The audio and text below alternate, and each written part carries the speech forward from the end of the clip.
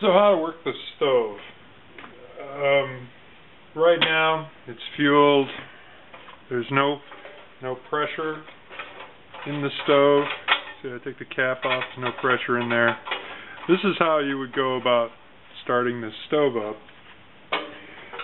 The pump has this neat little lock, so you unlock the pump. That's 5. I'm going to go maybe 10, 6, 7, 8, 9, 10. About all you really need to get started.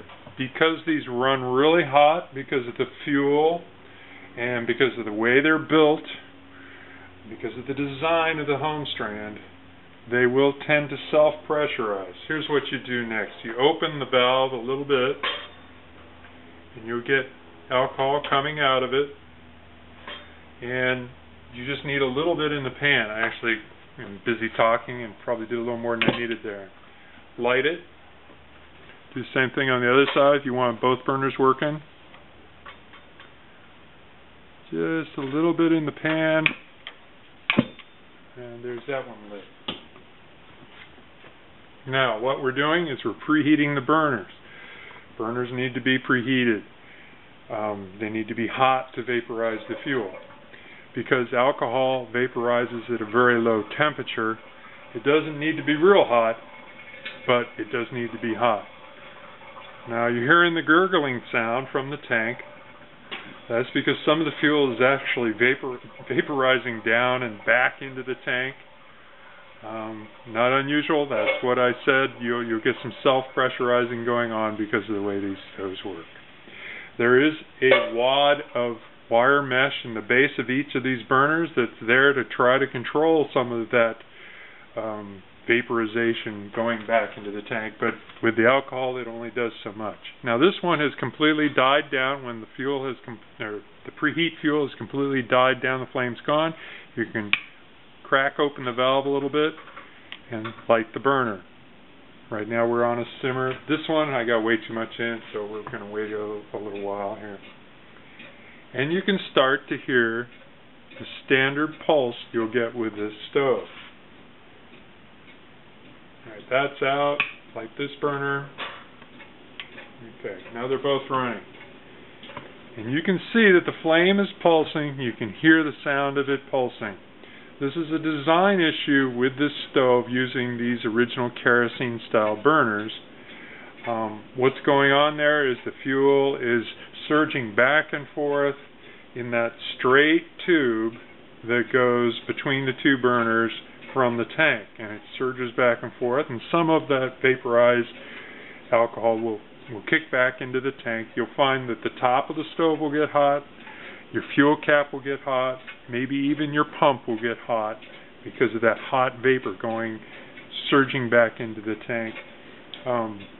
It's not explosive. You have a vent here, it'll vent. This is a safety cap, it'll vent if it gets too high. We're operating here at low flows, at a simmer level. We can crank these open. Here's what you need to know on that. Cranking it open releases more fuel vapor and increases the flame. Eventually we get to a point where the cleaning needle will come up into the burner. It's good to, if you're going to clean your burner, keep a flame source handy so you can relight it. I'm going to do that now. Okay, you see the flame has gone out. I've cranked it completely to the left. The needle is now sticking out of the jet.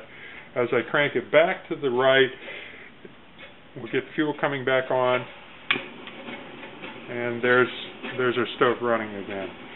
If you do it quickly, well, sometimes you can do it quickly and it'll stay lit. Same thing here, we'll do a clean on it. Opening it up all the way. Up, gone out. Relight it. So here's your burners. They're operating at kind of a medium-high level. They're doing the typical surgy that these do.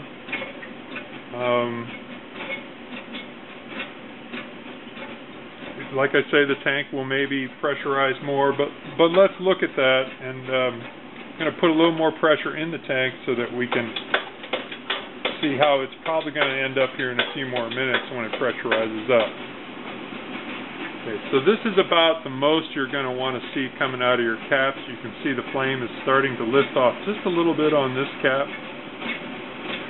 So at this point, just don't overdo it. Just crank them down a little bit. You don't really get much advantage. You just crank them down. And there you are. And that's about what you're going to get out of this. You can get a nice simmer when you go all the way down like this. And also the simmer kind of tends to reduce that surging.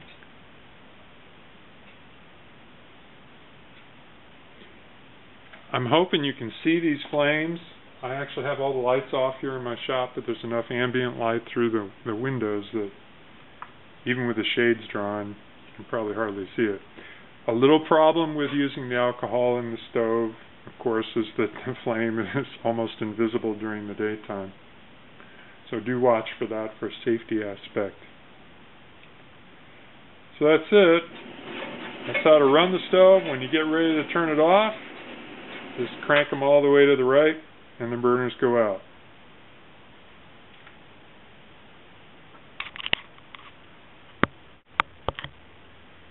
So I just want to say too, for fuel, you want to use denatured alcohol. Do not use isopropyl alcohol, rubbing alcohol, or any other kind of alcohol. You need to be using denatured alcohol. It's essentially the same kind of alcohol you drink, but to keep you from drinking it, they put poison in it.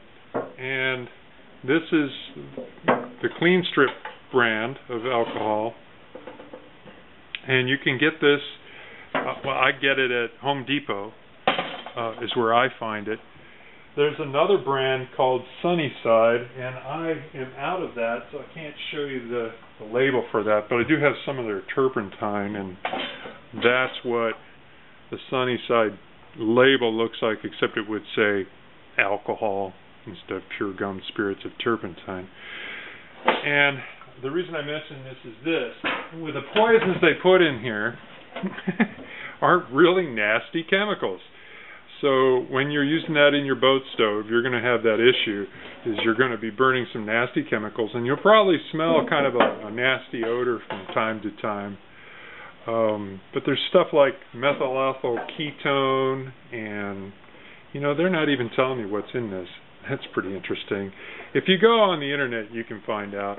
But what I'm trying to get to is that the Clean Strip brand has more nasties in it than the Sunnyside brand. The Sunnyside brand tends to be more just alcohol. I guess it's ethyl alcohol, and then they also throw some methyl alcohol, which is poisonous, in there, and not so many baddies. This one tends to have more baddies, but it's easier to find. And when you go to buy this, I have personally found that when I've gone to buy any of these alcohols, if you try to buy more than a can or 2 cans, they start asking you, like, are you making meth or something? Apparently they use this for methamphetamine production. So you may end up getting carded or having to sign forms to buy it, whatever. If you go to a marine supply place, they may have better quality alcohol, but it will be more expensive. I pay about $12 or $14 for this 1 gallon, and that's what you're going to need to have for your stove. All right.